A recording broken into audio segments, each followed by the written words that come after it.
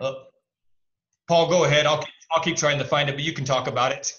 Okay, so tomorrow from 9 to noon at the Salvation Army office just down the street from our Cornerstone meeting place, we have the opportunity for 4 or 5 Rotarians to join in the food distribution, which was paid for from funds from the Rotary Club of Fresno Foundation, and we awarded them $5,000, and the distribution is tomorrow, and we asked to participate in that so we could see how our funds are being used, and they have agreed. So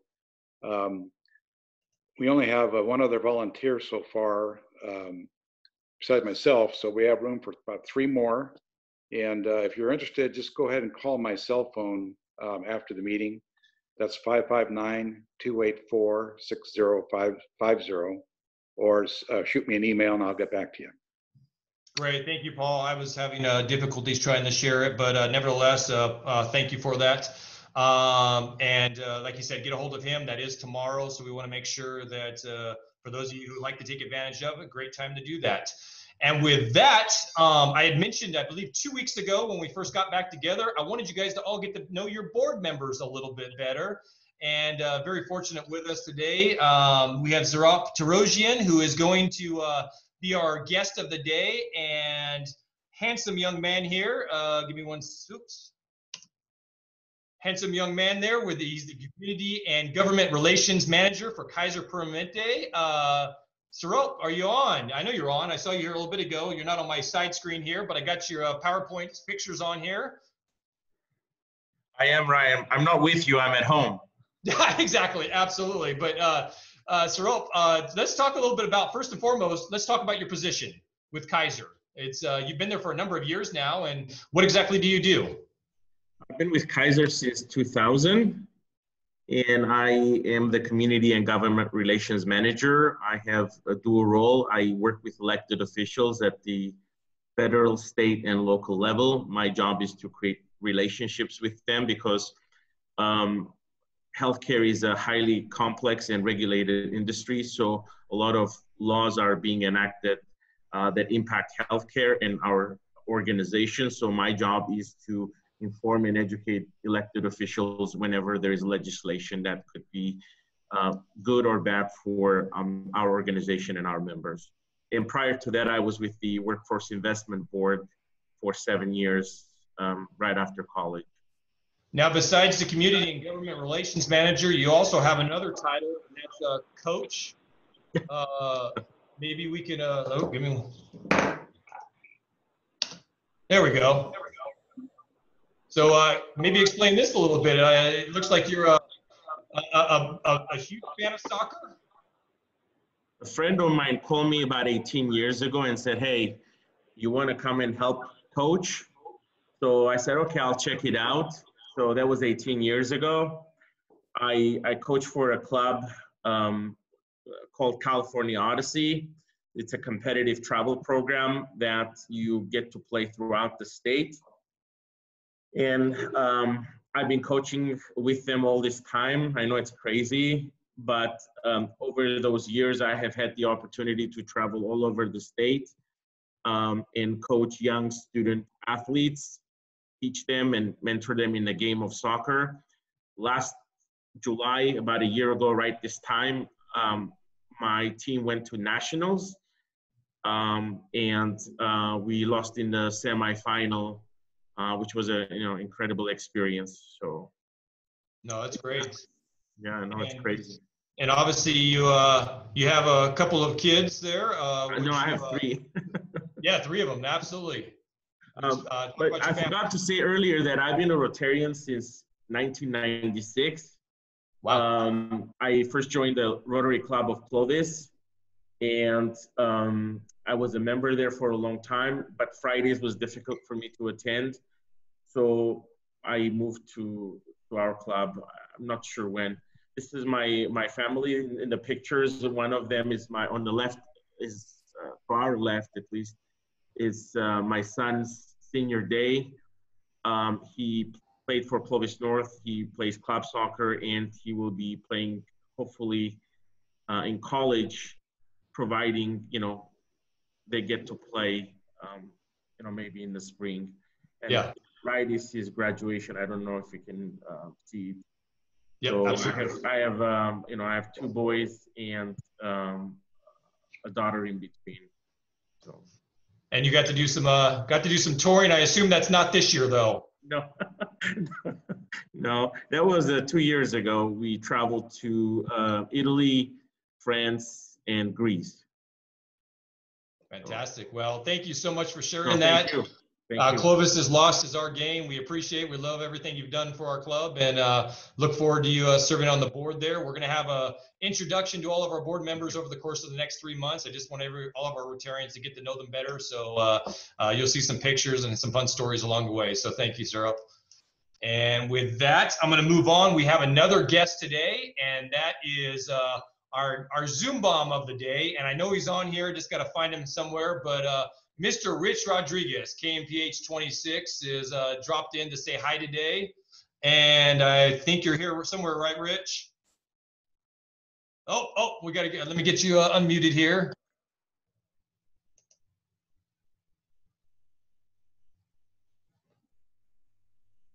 Oh,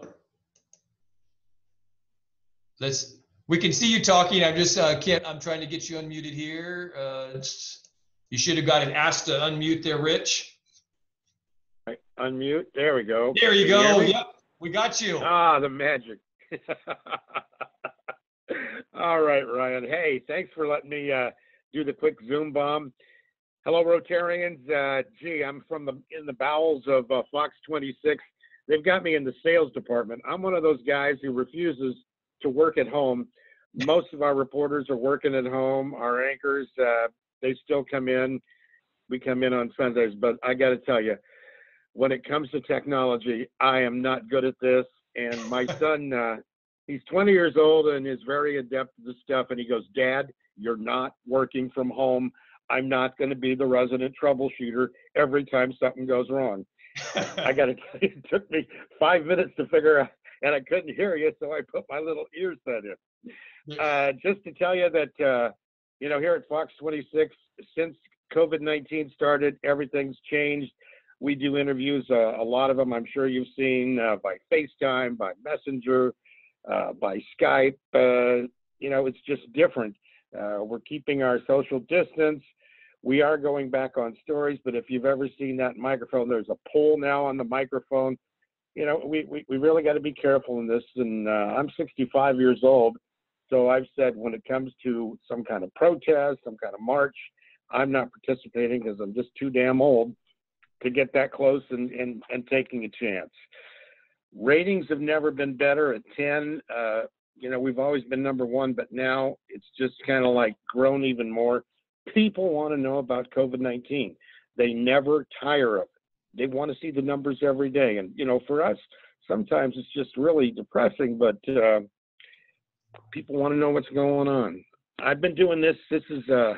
I celebrated my 44th anniversary in broadcasting yesterday. And I'm getting older, but I'm not ready to retire. My wife's a teacher, so she's got 2.5 years to go. So I'll probably go out the same time she goes out. And I will say my son is a junior at Fresno State, wants to follow in Daddy's footsteps. That's all I got to report to them. And Ryan, it was great to have you on TV last night. Yeah, exactly. I was going to say I was on your channel last night.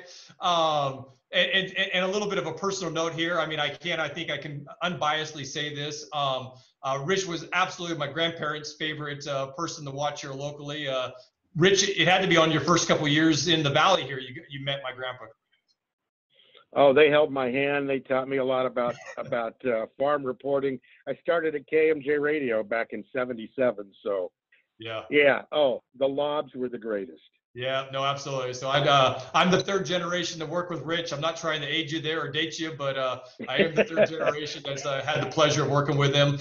Rich, for those of you who don't know, besides his TV personality, for several years he hosted an ag show on the radio on Saturday mornings. So I got to see Rich about once a quarter, talking all things ag, and so he really truly is been just an incredible legend here on the local scene, and appreciate all he does over at KMPH there. So.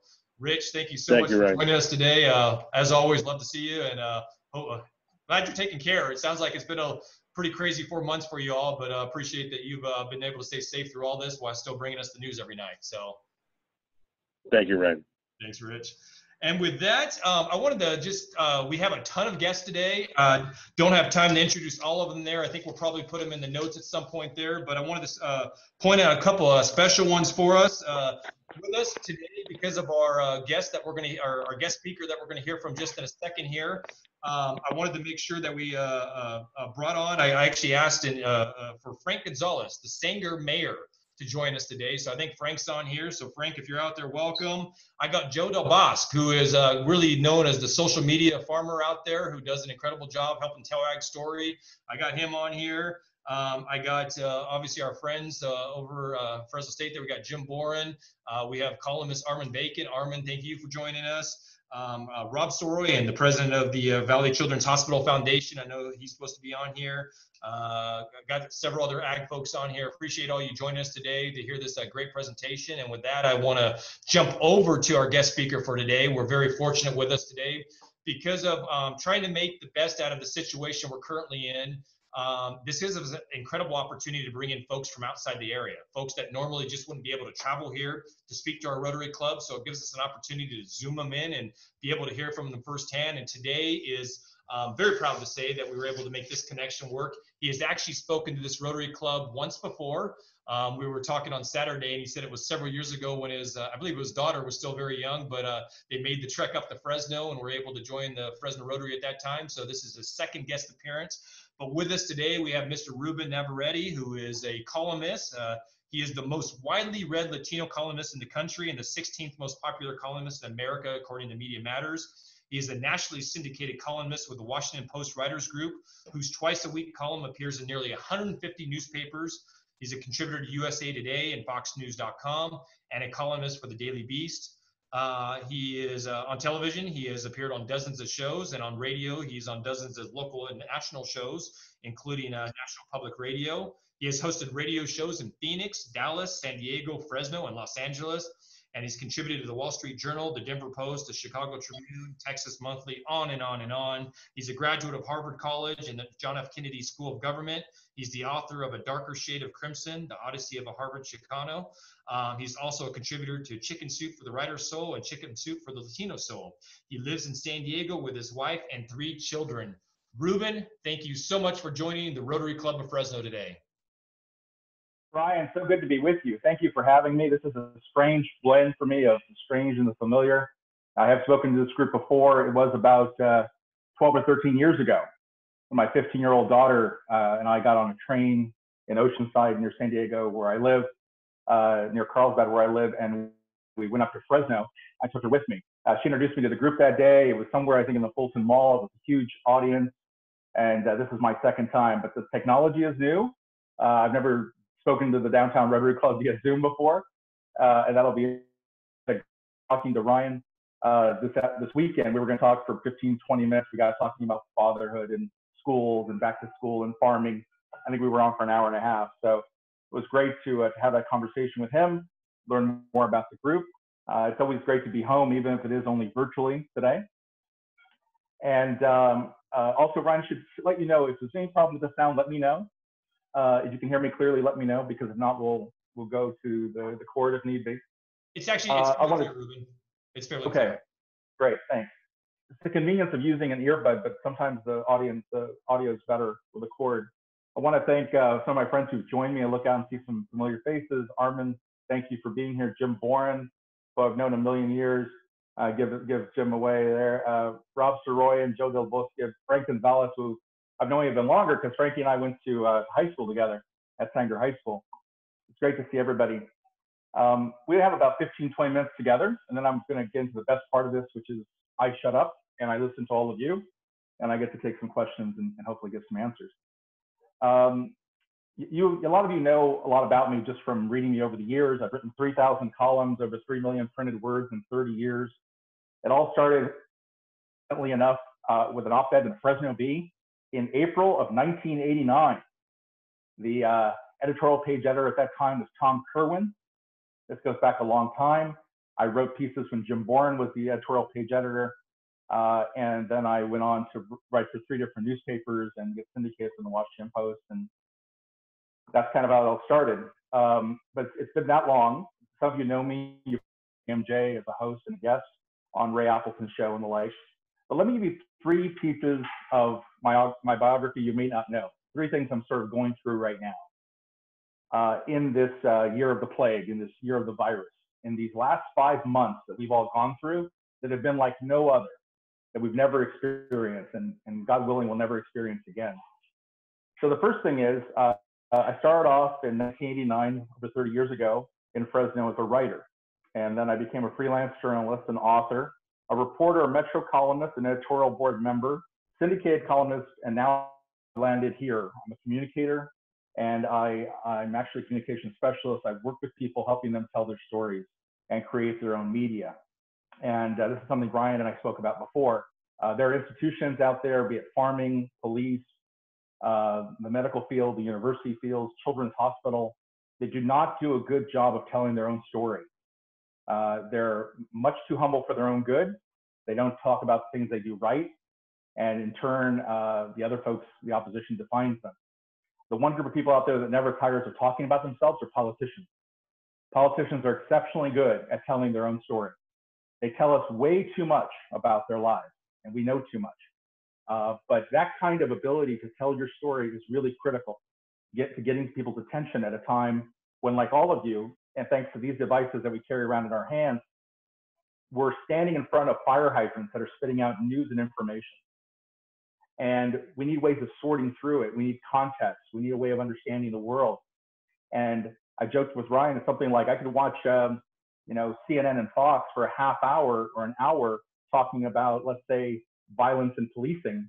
And after the hour, I understand the issue less than I did at the beginning of the hour because of the spin, because of the misinformation, because of contrasting agendas at work. And there's so many people out there, when I speak around the country, they just want straight news. Somebody just create a television network just called News TV or Truth TV that just gives me, tell me the who, what, where, why, and without the spin. And so in the absence of that, it is challenging to provide that kind of context. So people are in need of creating their own media. It's created an opportunity, and I work with clients, all of whom are the heads of nonprofits, to help them tell their story and create their own media by way of books, podcasts, speeches, and the like. The second thing that's kind of interesting is, how they've said during the pandemic to reach out and call friends and check on them. So I've done Zoom calls, and I've been sort of roped into Zoom calls with 2 or 3 groups of people. And it started off with my high school classmates at Sanger High School. I went to Sanger High School. I graduated in 1985. And so I get sort of a virtual reunion going where people would come together, and we're all over the country, and we'd come together on a Zoom call. And that was nice. And then I started doing that with Harvard friends. I was roped into that as well, and some Harvard friends and I would get together and talk. And I realized that there was one component missing. So I had made it my mission to do something I think interesting, seek out people who I went to elementary school with. So going now all the way back to Madison Elementary in Sanger, those people that I know on Facebook and elsewhere, I've set up calls with them. I've spoken to at least 5 or 6 of them already. And we catch up on everything. How you doing? How's your health? How's your family? And some of these people I haven't spoken to in 20 or 30 years. But we've always sort of known each other and been on the outskirts of each other's lives. Here's the interesting takeaway for me. As I think about each of these calls with my elementary school friends, my high school friends, and my college friends, it's almost like they're talking about 3 different Rubens. These are 3 different people that they all know. The Ruben that they knew in elementary school is not the same one they knew in high school, not the same one they knew in college. And as I sort of moved along, evolved for better or for worse, made mistakes along the way, it's interesting. And I think that's true in all of our cases. If you think back to your upbringing and you connected with your high school students, your high school classmates, your college classmates, your professional colleagues, they'd also know a different version of you. So that's been interesting for me. It's also led to a great deal of introspection. My third and final point is that one thing that has kept me sane, borderline sane at least, I have teenagers, 1 preteen and 2 teenagers. My wife and I are all working under one roof, right? Trying to take the pandemic seriously and stay indoors as much as we can over the month. And one thing that's gotten me through is a lot of introspection. And as you think about yourself and as you think about what makes you tick and where your values are and what you value now versus what you valued 25 years ago, it's been an interesting set of revelations for me.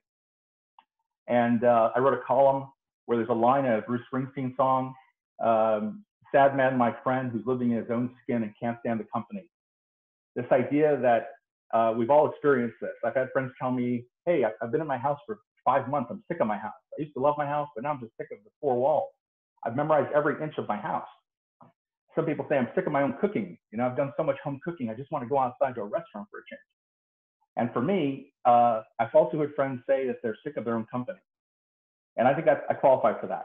You know, I'm an introvert, and I thought I was an introvert at least. And it turns out I need people more than I thought. I didn't realize that until all my lunches, my breakfast meetings, my dinner meetings were all taken away from me. And now all of a sudden, it's just me on Zoom calls and phone calls, and I'm talking to friends I went to kindergarten with. And it's just me. And the more I get to know myself, the more I become uncomfortable with that. And I write about that and express that. And here's the takeaway. It has produced in the last 5 months some really great columns, some very difficult columns. As I said, I've been doing this for 3,000 columns, and some of them stick out. If you read the stuff I've written the last 5 months, it really does stick out. My Father's Day column, my 4th of July column, you know, what does it mean to love America as I love America at a moment like this? When America is bleeding, America is hurting, America needs us more than ever. And so I wrote about that. And I wrote about Donald Trump's speech at Mount Rushmore, and the fact that I'm a never Trumper, I don't support the president, I haven't voted for the president, I don't plan to vote for the president. However, having said that, I thought he gave one hell of a speech at Mount Rushmore. And I didn't like or appreciate the attempts by the liberal media, the anti-Trump media, to tell me otherwise, to say that somehow that was a divisive speech. To me, that was a speech about loving the country, and that's not a divisive concept. And if the left thinks it is, the left's going to lose another election.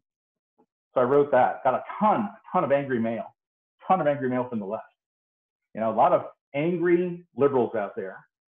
Usually I'm bombarded by angry conservatives. This was a little bit different for me. And then last, I wrote a piece about the opinion page editor at the New York Times who resigned, and what's going on in my beloved profession of journalism. You know, because I love newspapers. I have loved newspapers since I was in high school. And I was in high school, I was reading the Fresno Bee, and I was reading the op-ed page, and it was full of syndicated columnists: Russell Baker, Tom Wicker, Anthony Lewis, Ellen Goodman, Bill Raspberry. And I was a kid. I was 15, 16, 17 years old. And I just loved what I was reading, and I loved the paper for presenting those kinds of opinions to me, a kid in Sanger. And it pains me to see what's happened to my beloved institution, and that's op-ed pages, where op-ed pages have been a place where curiosity goes to die, different opinions go to die. It's become a place of indoctrination. And if you are just a little bit conservative, a little bit middle of the road, you're not going to have a home at some of the major papers, at the New York Times or the Washington Post, on their opinion page. So I wrote about that as well. So those are the 3 takeaways lately. For those of you who maybe thought you knew me a little bit, that's some of what I've been going through for the last 5 months or so. Let me wrap up as I go to end this and then talk to you about your questions and answering questions you have. Let me focus on one simple concept, and that's the lessons that I hope we'll all draw from 2020. And I touched on this a little bit with my Father's Day column, but that was more about my lessons to my kids. You know, I'll tell you where that started. I was watching the riots and the protests after the George Floyd killing, and my kids were watching it as well. I wanted my kids to understand that if you want a new iPhone, you know, you should do what we used to have to do in Sanger. When you want something, you have to go out there and work for it. You have to go out there because your father or mother is going to give you a chore list, and you're going to go out to the neighbors and start a business or something. I wanted them to understand you have to work for things, that you don't just pick up a rock, throw it through a window, and take the iPhone. And I was very concerned that among all that looting and everything that we were watching, that my kids were going to get the wrong message. So I wrote a column about the right message. But now if we broaden it out beyond our kids to ourselves, to all of us, here's some of what I hope we're going to learn from these last 5 months. And maybe the next few months, which who knows what they'll hold, right? I hope we learn humility.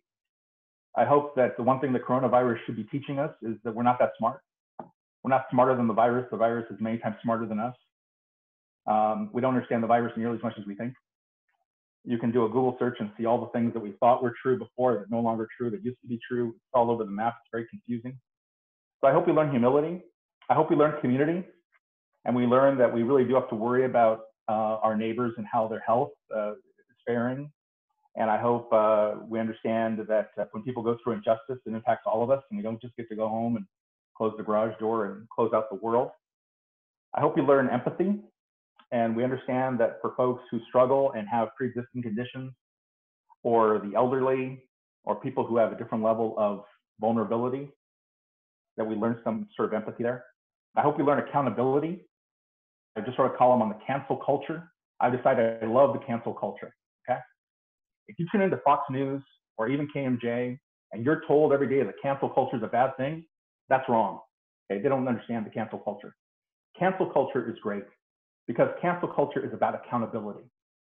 It says that if you're Nick Cannon, a TV host and musician, and you go on a podcast and you make anti-Semitic remarks, you are going to lose your job in the morning. And I'm good with that, 100%.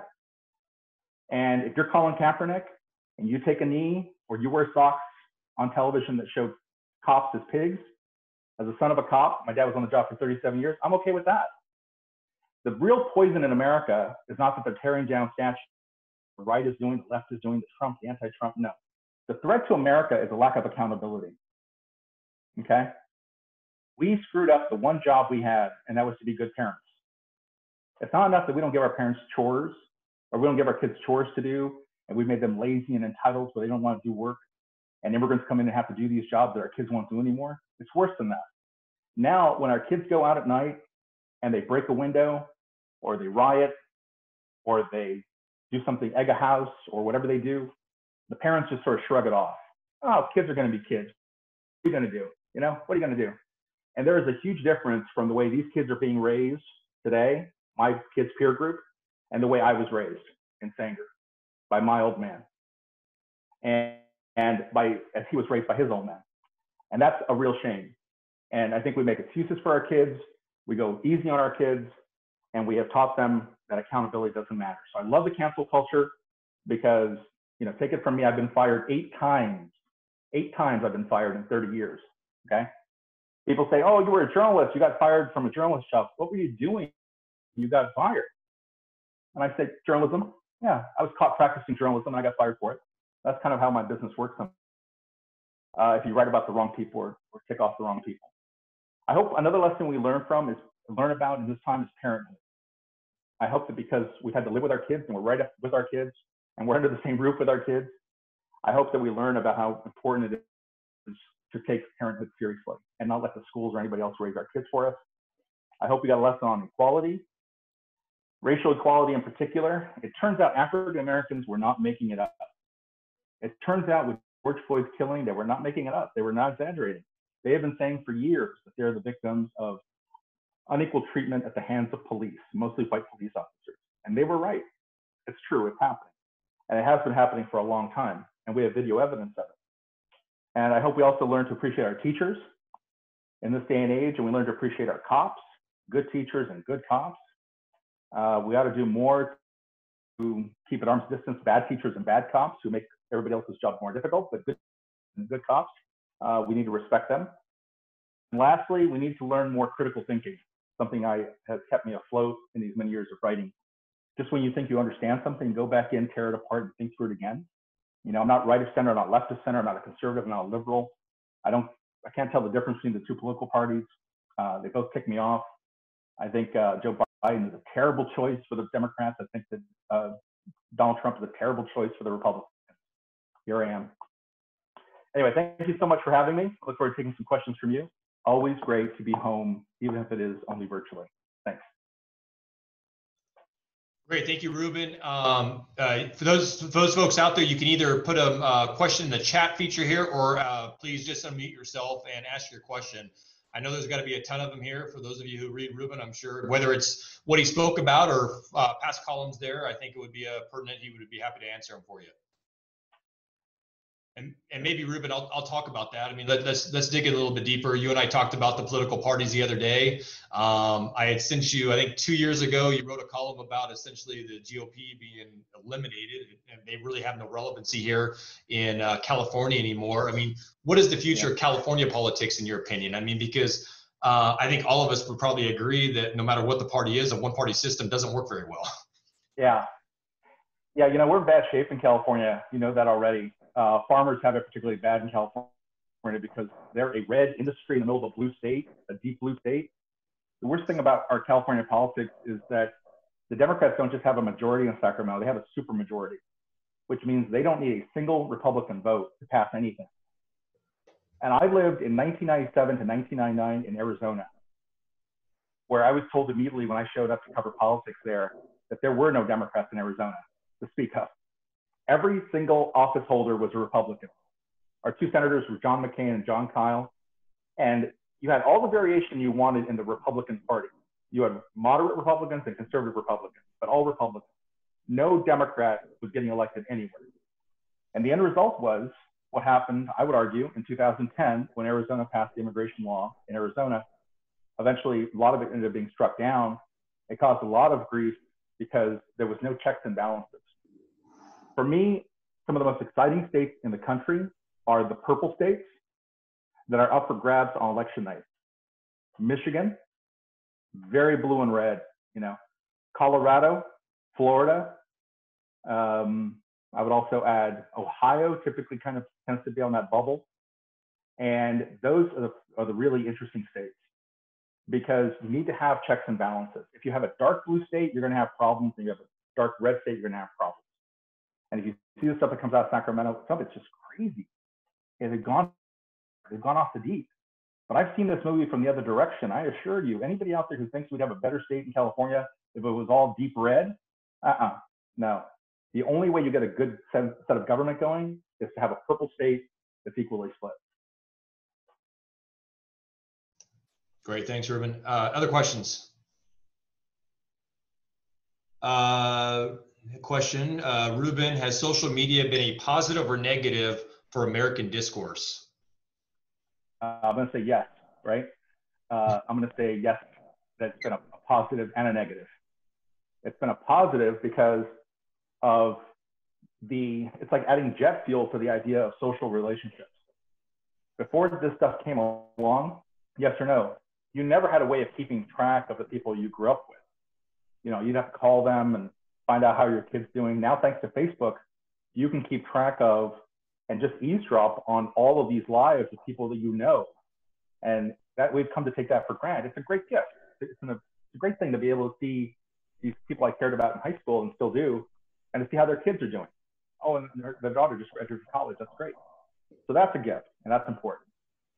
Twitter has also, and Facebook have become a great way to disseminate information. I don't mean an ad somebody puts up that's of dubious quality. I mean that if a friend tacks something up and says, hey, Ruben, I saw this story you might be interested in. And I've multiplied all the eyes that are out there working for me, right? So everything that I catch versus everything that my friends catch, I think that's great. Also a great sounding board to be able to put ideas out there to see if somebody is how's it going to play? Is it something that people care about? Maybe I'll make a good column. Those are the positives, but the negatives are the degree of anonymity has been hurtful because people are able to say things in a mean and personal way without that word I used earlier, accountability, without accountability. And so it's become a sewer in that regard. Twitter in particular, the trolling that goes on, people are attacked for just having a different point of view. Twitter and Facebook and social media is not a place where you go to expose yourself to different points of view. It's where you go to have your view enforced. And nobody gets smart that way. It's not a good way to communicate. Appreciate that. Got a question here from Lori Ruben. You talk about what is happening in journalism and the partisanship of it. How do we get back to true journalism where we just get the news and form our own opinions? A lot of that has to do with people like my friend Jim Boren, who are educating the next generation of journalists. What we have to tell the next generation of journalists is first and foremost, you don't have to freak out your parents when you go home and say you want to be a reporter, or have a career as a journalist. You can, in fact, make a living at this. we need good journalism now more than ever. There is an opportunity for that. There's a rule book I think they have to follow. You have to be adaptable. You have to be multimedia. It's not enough to be fluent just in one kind of media anymore. You have to be fluent in all things. Different ways you can adjust and make yourself much more marketable and survive the crush that comes ever so often with newspapers and television and radio. But it's a very viable profession. So I think that people like Jim play a really important role there. Jim and I were both privy to something. I'm sure he remembers this, but we were at Columbia, and one of the great privileges of my life has been I've been able to judge the Pulitzer Prizes 4 times, and twice on a pod judging all the editorial pages, and twice on opinion columns. Each time I've judged, I've taken myself out of the running. I didn't apply those years, but I've really enjoyed it. And Jim and I will sometimes go to these things together, where we're both out there. There's 70 journalists, and we break up into pods. You get to see everybody you know. And at night, you actually have an opportunity to speak on one night to graduate students at Columbia. Now, this is the creme de la creme, best journalism school in the country. And when we talk to these students, there's no doubt that they're smart and they're very tech literate and they have bright futures. The troubling part, at least for me, is that they don't play the game by our old set of rules. They would look at people like me like a dinosaur, because I grew up thinking and being taught that reporters are supposed to be objective. Reporters are not supposed to have opinions. Reporters are supposed to keep their opinions to themselves. When you become like Navarrette and you become an opinion columnist, then you get to have all the opinions you want. But when you're a reporter, you have to play it straight. And what we sometimes encounter is, for young people, they don't believe that anymore. Because when you give everybody a blog, a website, a page on Facebook, everybody's got a podium, right? So everybody's got an opinion. It's very difficult to teach this young generation to hold their tongue and keep their opinions to themselves. And they're challenging the very nature of journalism and saying, oh, no, that stuff's old. I don't believe that. My professor talks about that stuff, but I reject that. I think it's perfectly fine to be a kind of activist journalist. So it's a very, very dangerous trend. And if you want fixed journalism, you have to get there. Ruben, I think you didn't leave anything to the imagination when you talked about the presidential candidates, but there's a question about who do you like for the Democrat VP? Democrat VP? I was asked, one of the things I do is I'm on the board of contributors for USA Today. They asked us all to come up with the answer to that question.